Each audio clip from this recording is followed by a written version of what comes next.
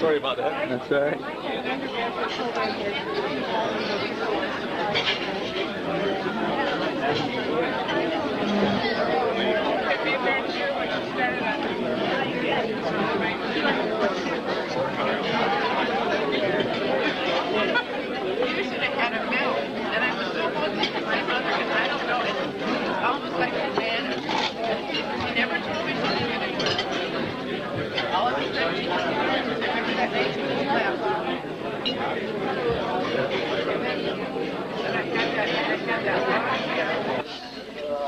Kids telling their story is one that I can tell because it's my younger brother and youngest sister about how much faith one has in the other and how gullible she may be.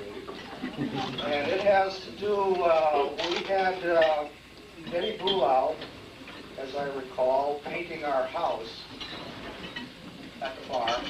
And you think that was mainly because neither Dad nor any kid in the family is going to climb anywhere over 10 feet high. So we are not climbers, and we will not paint the house, ever. Anyway, he was painting the house up there on a ladder up in the peak of the gable, and he heard this kid crying, sort of. Whimpering probably is a better word for it. And ignored it a little bit, and didn't take long, it happened again. So finally he come down looking around to see where this noise was coming from, and here's my little sister, Cindy, in a 10-gallon milk can, and can't get out. Dad, I'm sure, was in the field. Mom, I'm guessing immediate hysterics. Because how do you get a kid out of a milk can that is now scared and stiff as a board? And if it wasn't for Eddie, I think Cindy would have probably succumbed to this milk can episode.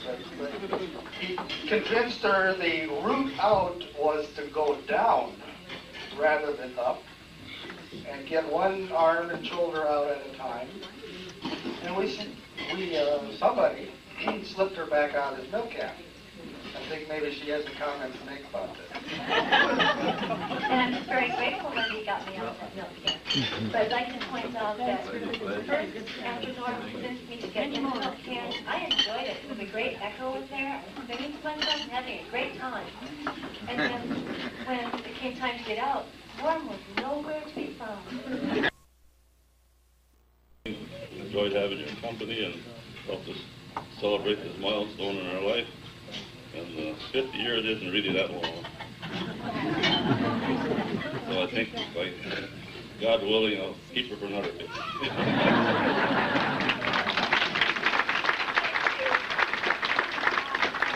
Thank you all for coming. And I think everybody knows I'm nervous, so that's good.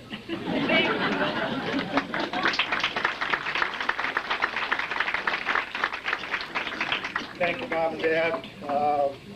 I guess for that, we could be around here a while to reminisce. Those of you who got cows to milk or whatever, now's your time. I appreciate you all coming. It was certainly nice for me to see a lot of faces that I haven't seen in many, many years. The interesting thing is you can recognize a face, but boy, is it tough to put a name on someone. Again, thank you very much. Appreciate your coming. Thank you again. Bye.